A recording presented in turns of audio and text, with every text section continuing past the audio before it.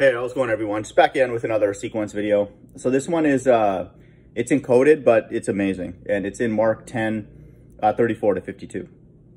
And so for people to understand the sequence that I teach, that I believe I received on the 1st of January, 2020, is that Christ will return and then he will bring 2 witnesses to America, and then he'll take away his elect. And then there'll be a 1260-day period of great tribulation, of plagues described in Revelation 16. Then a 30-day period of God's wrath with his elect, and then a 45-day period of miracles for the remnant, and then the kingdom of heaven. And so I find that pattern, that sequence everywhere. And it's also here in Mark 34 to 52. And they shall mock him and scourge him. And again, this is in 34, 444 FFF 666, which oftentimes references Christ's return.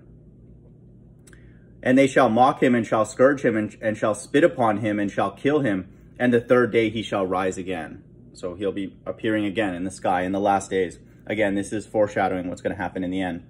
Verse 35, and James and John, the sons of Zebedee, came unto him, saying, Master, we would that thou shouldest do for us whatever we shall desire. So James and John, the sons of Zebedee, who are the part of the elect, come unto him. So when he appears, shall rise again, the elect will come unto him. So this is the symbolic language.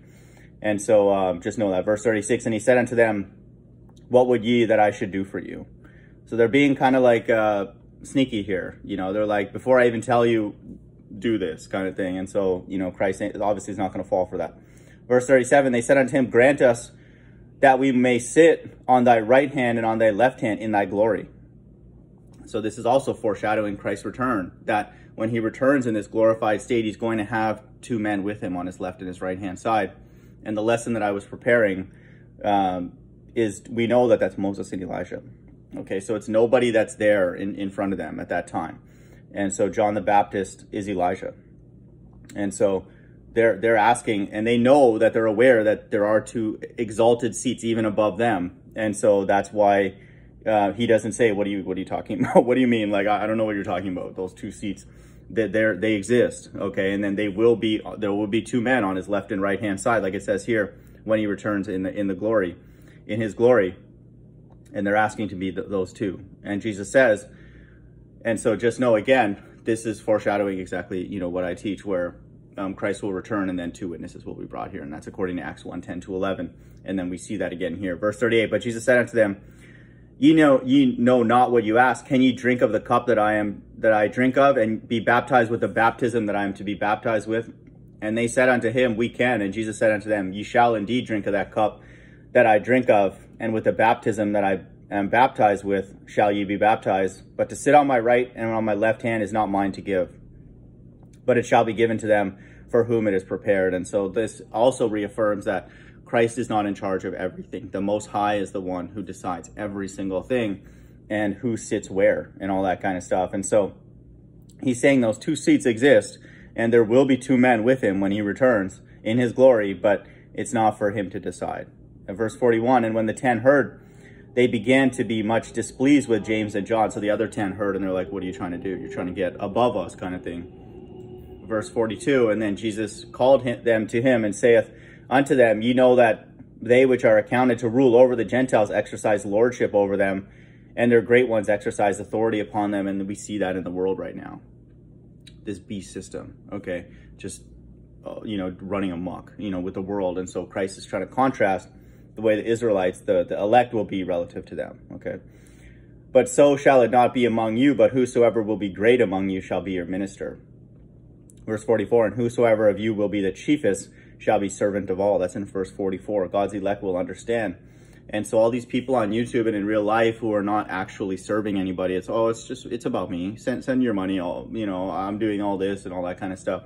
That's not what the Bible teaches, okay? That's not who's going to be the greatest.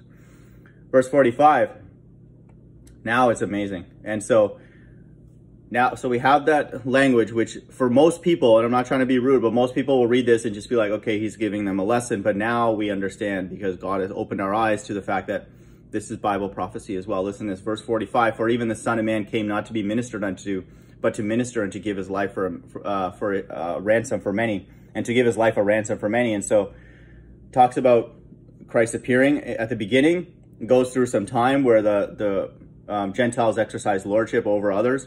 And then it talks about the Son of Man coming again.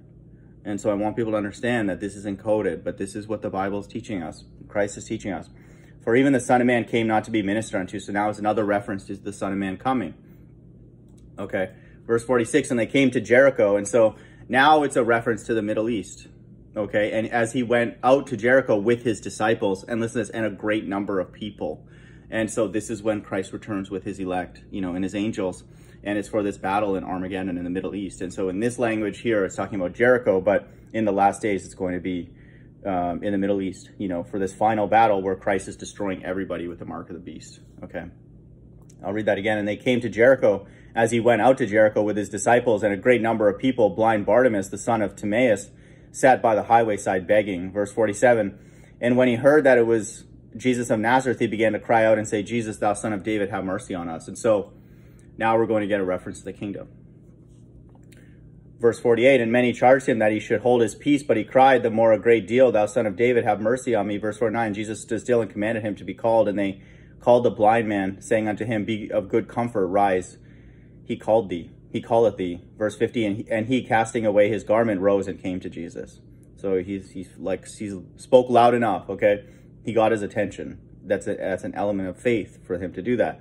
Verse 51, and Jesus answered and said unto him, what wilt thou that I should do unto thee? The blind man saith unto him, Lord, that I might receive my sight. Verse 52, and Jesus said unto him, go thy way, thy faith has made thee whole. And immediately he received his sight and followed Jesus in the way. And so this is now a reference to the kingdom where there's healing. People's sight is being restored, and then the person was made whole. Okay, and so again in Mark 10:34-52, we have a reference to Christ shall rise again, in the sky, bringing the elect unto him. Then we have a time of the Gentiles exercising lordship and all that kind of stuff.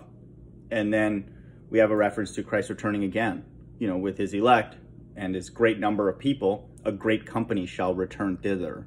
Jeremiah 31:8. We know what return thither means now. God's elect, I suspect, have been sealed. So just take that for what it's worth. Jeremiah 31:8, behold, I'll bring them from the north country and gather them from the coasts of the earth. And so God's elect are in all nations. And with them the blind and the lame, the woman with child, and her that travails with child together. Listen to this, a great company shall return thither.